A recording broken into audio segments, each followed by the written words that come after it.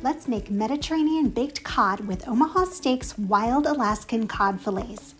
To begin, make a quick gremolata. It includes parsley, basil, garlic, red pepper flakes, zested lemon, and olive oil. Season with salt and pepper. Then add the vegetables to a baking dish with olive oil. Vegetables include potatoes, red onion, shallots, yellow pepper, artichokes, tomatoes, and olives. Then top that off with some capers. Season with salt, pepper, and oregano. Then bake.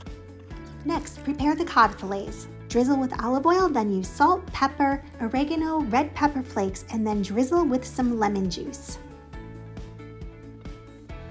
Remove the vegetables from the oven and give them a little mix, and then layer the fish on top of some lemon in the pan. Add 1 tablespoon of butter to each fillet and then bake again. Top with the gremolata, additional salt and pepper, and then enjoy.